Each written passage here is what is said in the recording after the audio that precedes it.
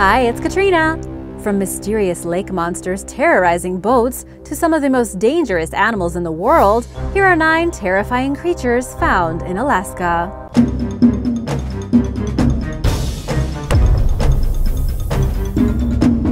Number 9. Lake Iliamna Monster. Lake Iliamna is the largest lake in Alaska, and it is rumored to be the home of a monster.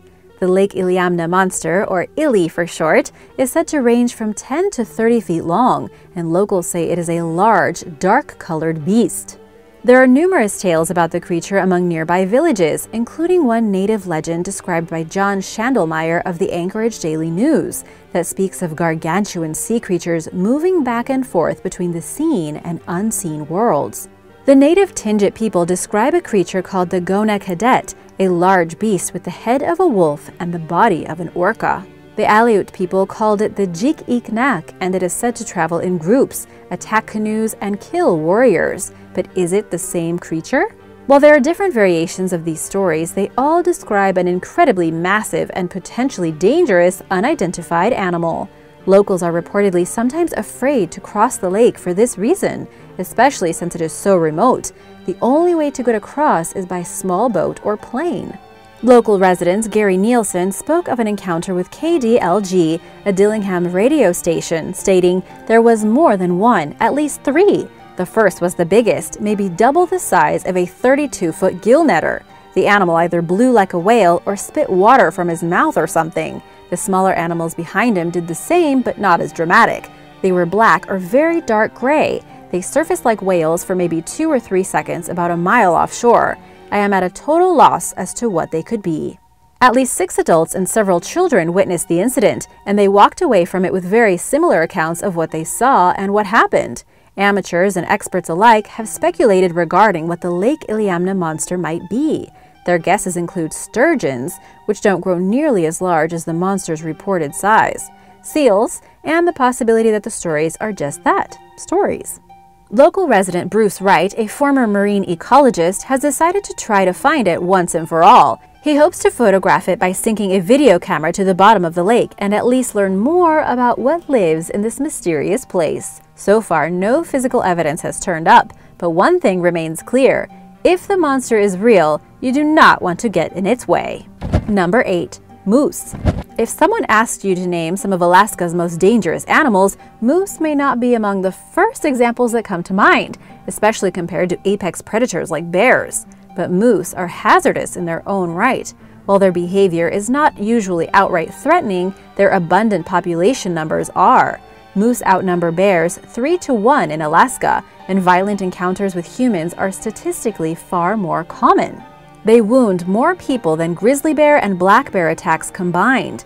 These large animals are certainly capable of killing or seriously injuring humans, with antlers measuring up to 6 feet from end to end, and they can weigh as much as 1,500 pounds. Moose wander into towns and cities in the winter and look through the trash. Although moose are not naturally aggressive, they are also not immune to aggression, especially when they feel harassed or hungry. While moose typically flee from perceived threats, if they are busy looking through your garbage and you scare them, they sometimes respond by kicking, charging, and stomping, especially when they have offspring to protect. Thankfully, most moose charges are bluffs, according to the Alaska Department of Fish and Game, but the agency stresses that it's important for people to know how to respond when this happens, and to avoid a situation like this entirely if possible. Attacks are most common during mating season in September and October. To prevent getting in their way, the Department of Fish and Game recommends keeping dogs away from moose and not throwing things at them. Feeding moose is actually considered a crime in Alaska, for their safety and yours. It has a maximum penalty of 1 year in prison and a $10,000 fine.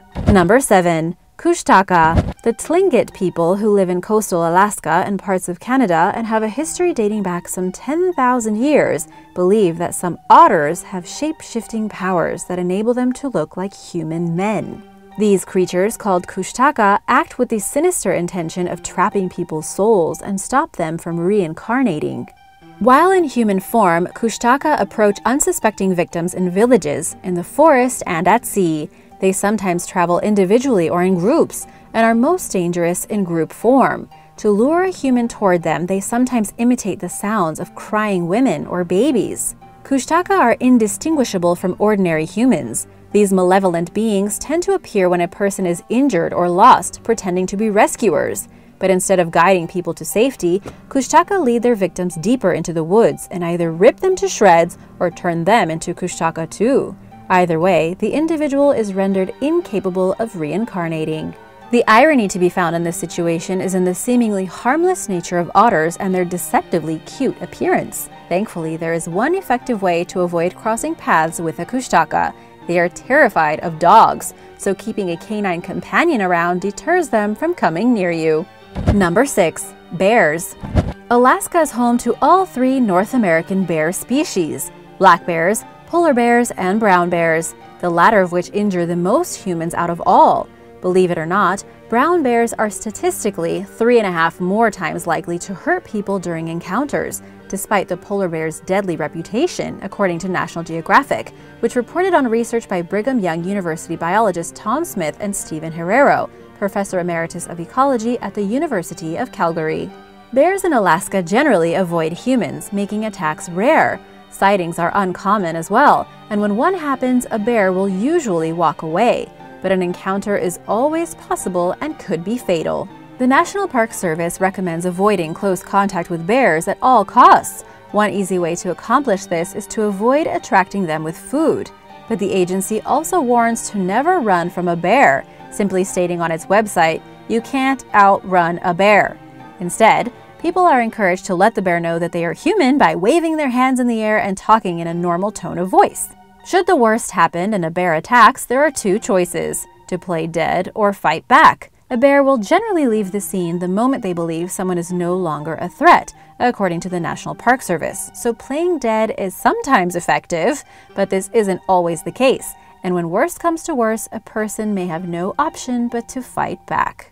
Number 5. Bigfoot. Bigfoot sightings have been reported in many parts of the US and the world, and Alaska is no exception. People claim to see evidence of the cryptid as far back as the early 20th century, when a story circulated about a trapper reporting bizarrely large footprints in the snow in a forest and disappearing shortly thereafter. Then in 1940, a group of women reported seeing a large, hairy, man-like creature while out picking berries.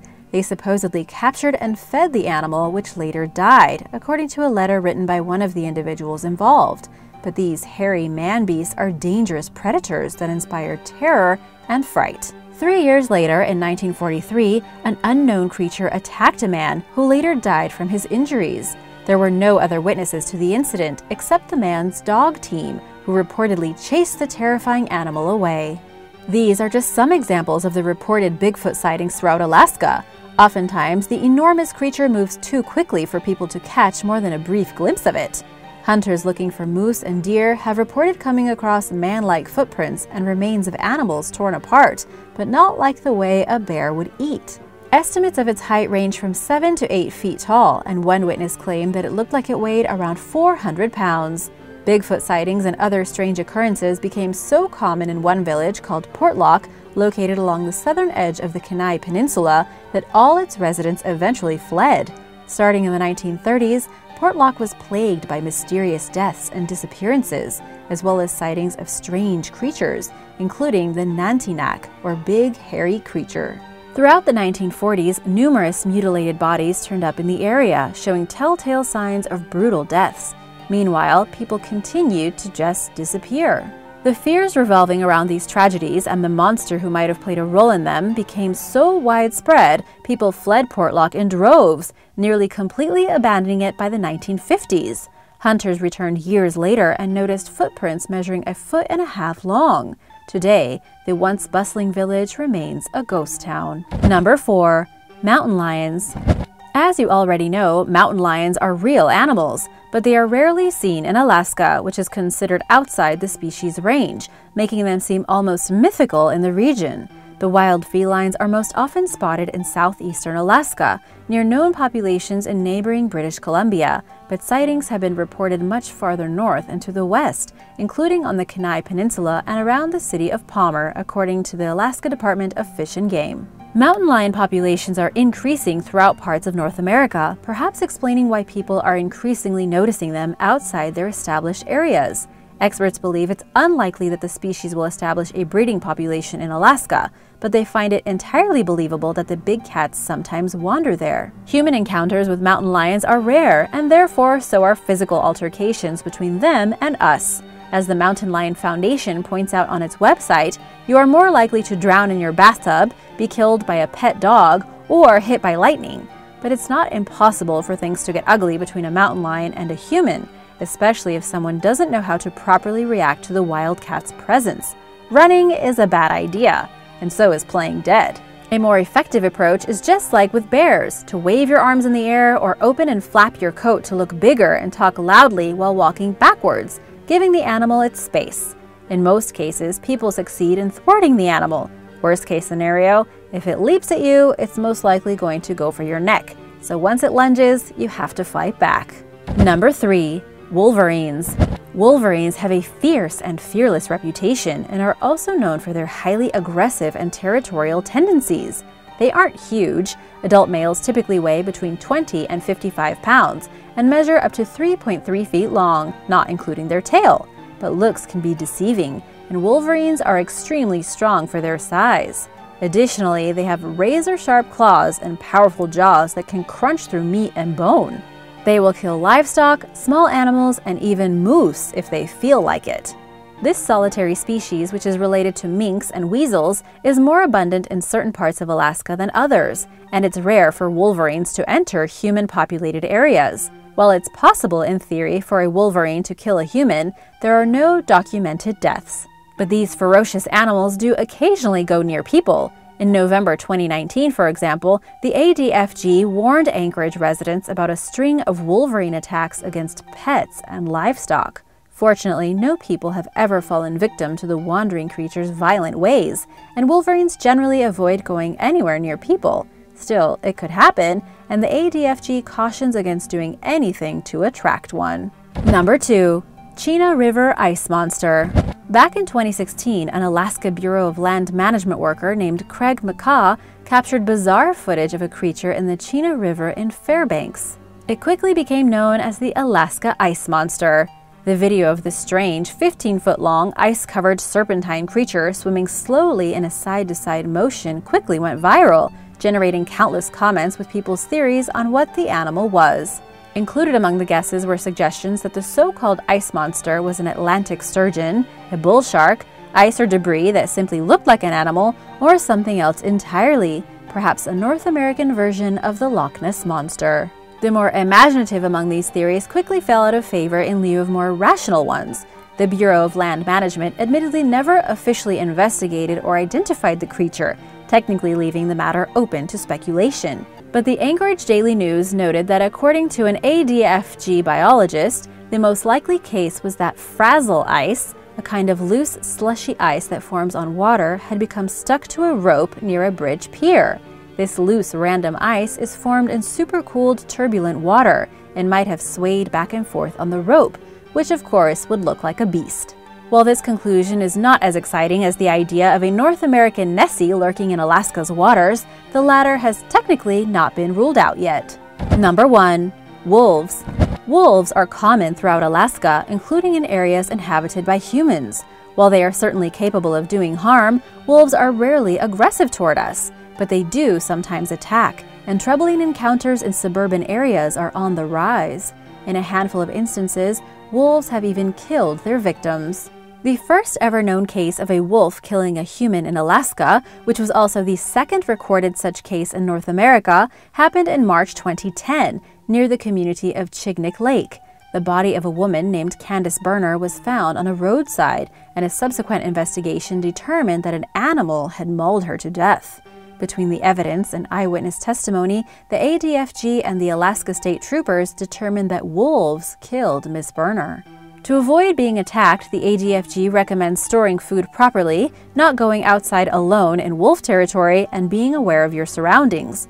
Should a person encounter a wolf or a wolf pack, they should not run or turn their back on the animals.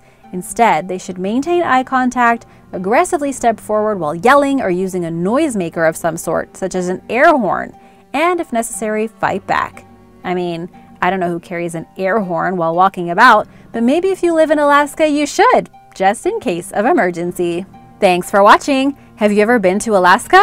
It is definitely one of the places I want to visit. If you'd like to learn about more terrifying creatures and things from other parts of the world, let me know in the comments below. And be sure to hit that subscribe button if you are new here. See you later! Bye!